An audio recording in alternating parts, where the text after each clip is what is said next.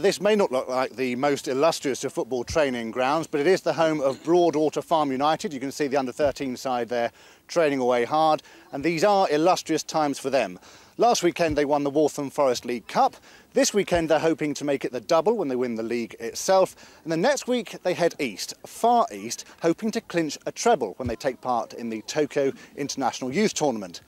How on earth have they pulled off so much success? Let's ask the man who founded the club, Clasford Stirling. Thank you very much for joining us, Clasford. So, how and why did you set up the club? Well, the club was set up 81 when the estate was a troubled estate, you know, and football was one of the vehicles used to get a lot of the young people off the estate and something to do. You know, this is the old school ground, and we used to have the school here, and through the council, we used the old school gym until eventually our brand new community centre here is built, and the football has taken us to where we are today. We're about less than 200 yards from the estate itself. This is more than football, though. It's about discipline as well, isn't it? Yeah. I mean, we are a very disciplined setup, and a lot of people come here, you know, and can't survive maybe in our environment. But, you know, the one thing that we say here with the kids is that it's safe. We do not like bullying at all.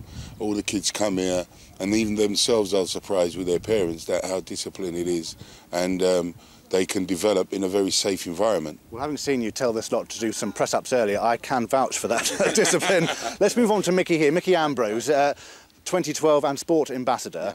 You're very much involved in getting this side to Tokyo. How come they're representing London this way? Well, we had an invitation from the governor of Tokyo following the tournament in 2006 in Berlin. He was so pleased they brought the cup back.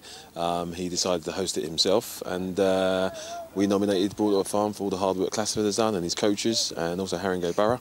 And we thought we'd give the boys an opportunity to see to pit their wits against Sao Paulo, Moscow, Beijing, and all the others. Quite an impressive team. Let's move